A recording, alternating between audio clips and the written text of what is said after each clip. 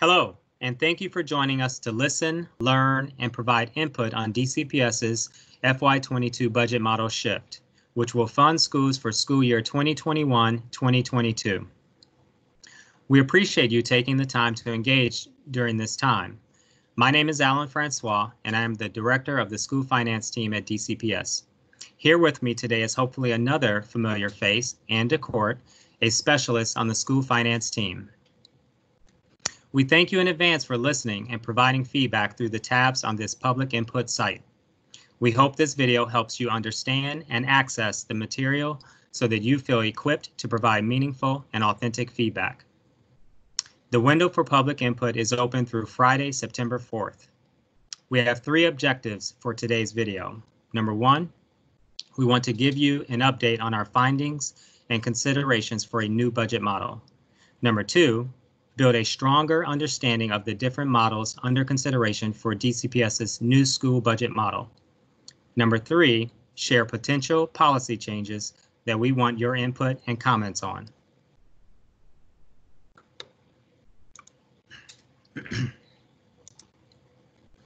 As we kick off a new school year at DC Public Schools, our commitment to ensuring every student feels loved, challenged, and prepared to reach their full potential and thrive in life has not wavered.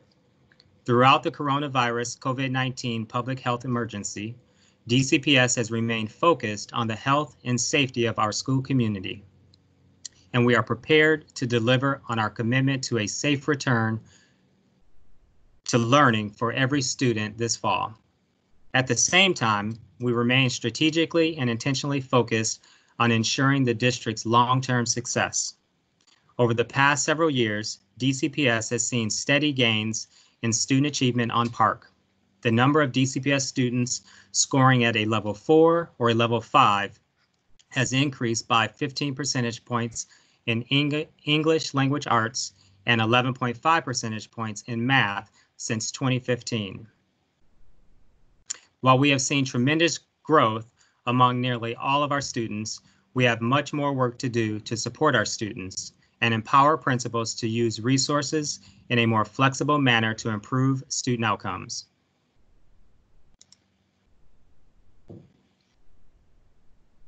The shift to a new budget model is grounded in the feedback we've heard from the DCPS community. From the outset of this project, we have focused on 3 priorities: equity, financial sustainability, and transparency.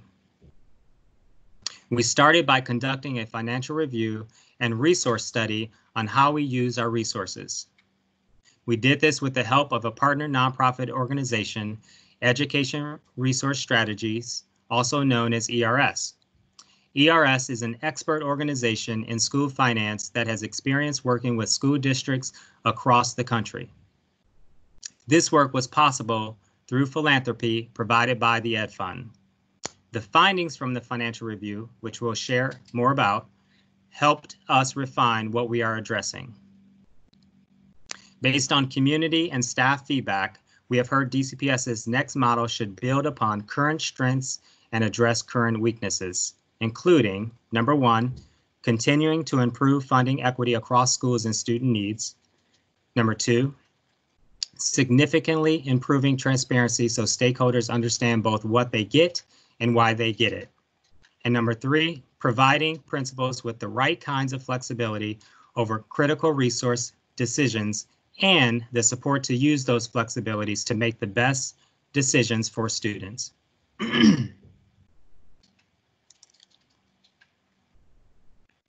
These guiding questions in our 3 focus areas helped us in this work. For equity, we asked, is the current comprehensive staffing model yielding the results and student outcomes that we want? For financial sustainability, how do we create a model that is financially sustainable given the reality of rising costs? And for transparency, how do we help our stakeholders track dollars so they can make the best decisions for students?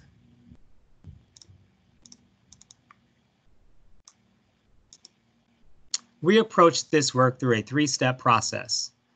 The first step, building understanding across all budget stakeholders. The second step, designing a new model. And the final step, building the new model. We will go through today's presentation in this same way. We're going to first ensure understanding by reviewing the findings, then talk about possible design options, and leave the window open to collect your input through the feedback tabs on this public input site.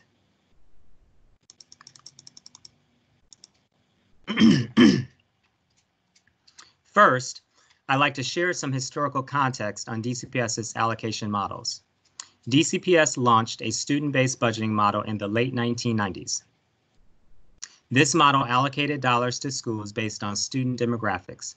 However, its implementation resulted in a lack of consistency in school programming across the city.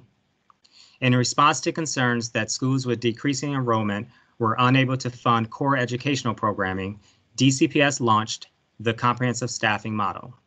This model was intended to establish a floor of consistency across all schools.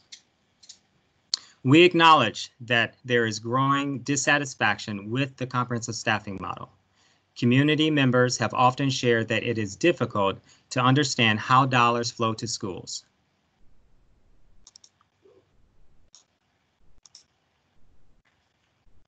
With the Ed Fund philanthropy, DCPS conducted a third-party resource use study in the fall of 2019 that looked at FY18 or school year 2017-2018 budget data, which was the most recent year for which financial expenditures were available.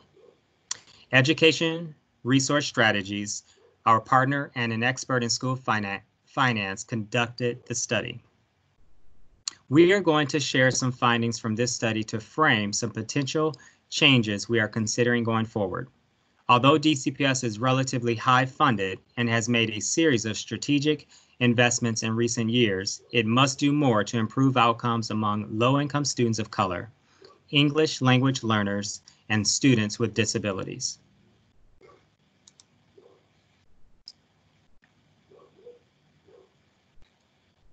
For example, let's look at how varying school populations could affect how schools are funded and how this is calculated by looking at the poverty weight for a student who is eligible for free or reduced lunch.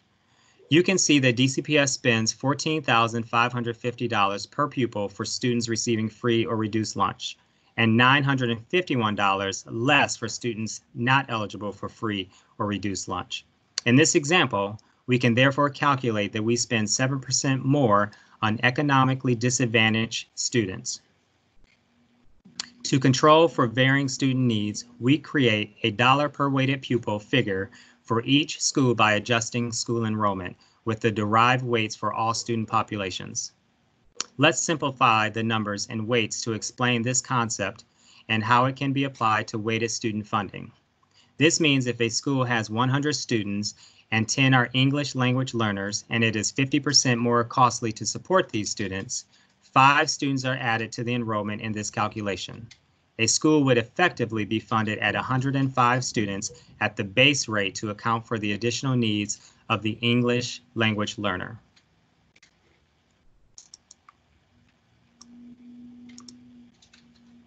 One key finding from the resource study is that DCPS invests proportionally more in at-risk, mostly low-income students than peer districts. The top row in this table is DCPS. The red shaded row is the peer median. We are spending more than our peers by almost $3,000.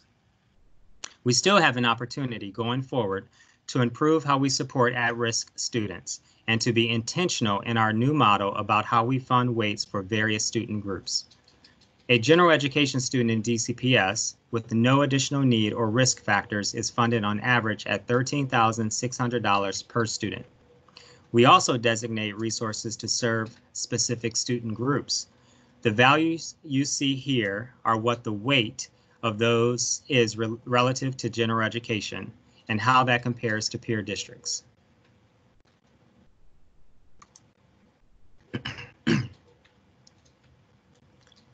While the previous slide showed that there has been growth in student outcomes during the period of the CSM, there are also limitations to the model.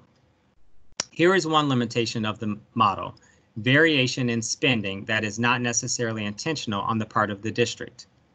As background, as part of the resource use study, our resource partner considered spending among DCPS schools.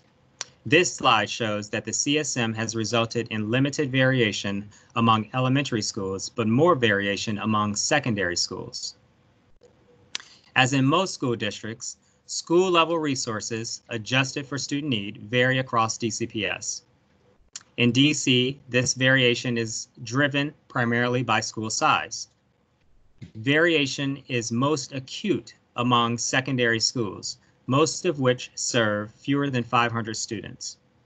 We see that high schools have a premium $6,200 in per student spending, after adjusting for need in small versus non-small schools. In this case, premium means that we spend $6,200 more per student in some secondary schools. Because small schools are especially common in wards 5, 6, 7, and 8, schools in these wards often receive more resources on a per pupil basis than other schools. In DC, the CSM accounts for 72% of variation in need adjusted per pupil funding in elementary schools and 82% in secondary schools. We are looking at this metric because after adjusting for student need, many districts want to see more schools within 10% of median. Best practice among urban districts is closer to 60 to 70% per our resource partner experts. It is important to recall here that DCPS first launched the CSM to establish a floor of consistency across all schools. However, the CSM we have now is not the CSM we started with almost a decade ago. It has grown over time. As the CSM gives every school fixed amounts of various allocations, for example, one registrar, we end up seeing more staff per student at smaller schools. For elementary schools, small schools have almost 11 more staff per 350 students than non-small schools. The actual number of staff for elementary schools is 71.6 staff for a small school and 60.9 for average or large schools. At the high school level, the difference is greater. Small high schools have approximately 28 more staff per 500 students than non-small schools. The actual number of staff is 89.8 for small schools and 62 for average or large high schools. What you don't see on here are middle schools. 92% of DCPS's middle schools are small schools, or schools with less than 500 students as defined by ERS. So there was less variation by school size.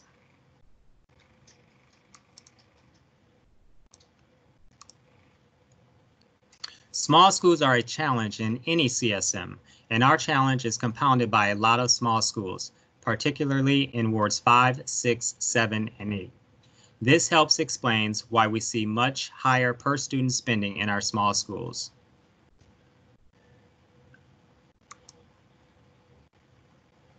On the screen, you can see the trade-offs in our current state. We have both bright spots as well as opportunities for growth. With these opportunities in mind, let's now turn to options for designing our new school budget model.